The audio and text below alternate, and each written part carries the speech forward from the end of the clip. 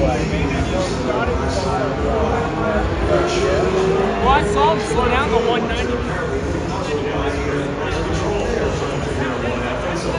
We'll move on right now with Katherine Legge. He buys super slows, like always on the cooldown. Katherine Legge.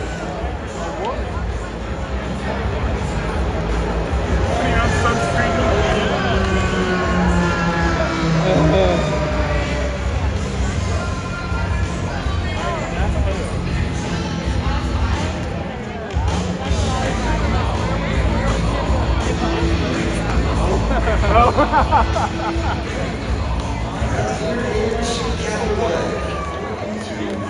Grab a spot on the grid for the Indianapolis 500.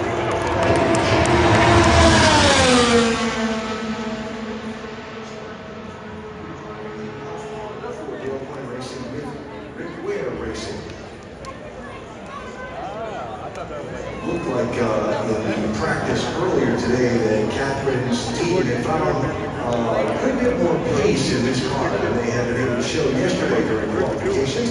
With the beer. But Katherine Legge on her one.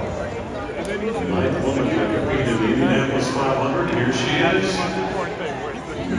Hoping to make her fourth start at the 500. Eyes on her. She comes off turn number 4. Green flag wave.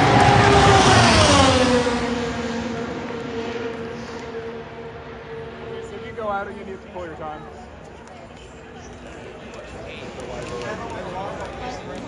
Katherine Legge now working her way through the corner, safely through 2.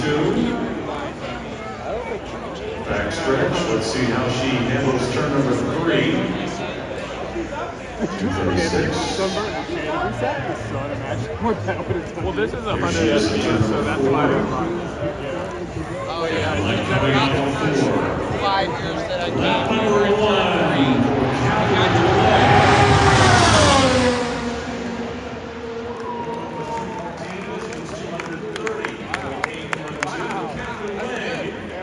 Around the track, 230.812. That's quicker than singles. I would assume you have to pull your time if you go out again. You can't just go out and waste time so nobody else can. Slowing in the first lap posted by Marcus Erickson, but faster than Siegel for Katherine Legge.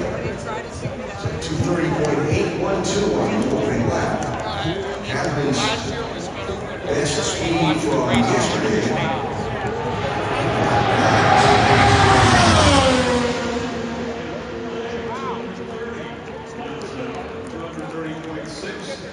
The average distance going to under 30.7. Actually, this roll down that way, the other foot. I guess technically there actually was no official speed for yesterday because everybody was put into this last chance qualifying as a no time, basically official qualification. Here's Legge through turn number 3. This is lap number 3. Here is the white flag for Katherine Legge.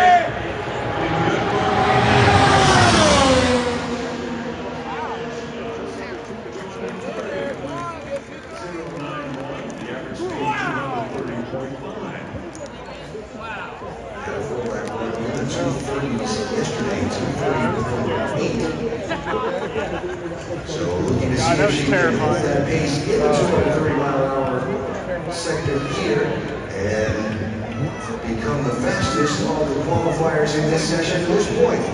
Well, let's bring her home. She's smooth through the north end of the track.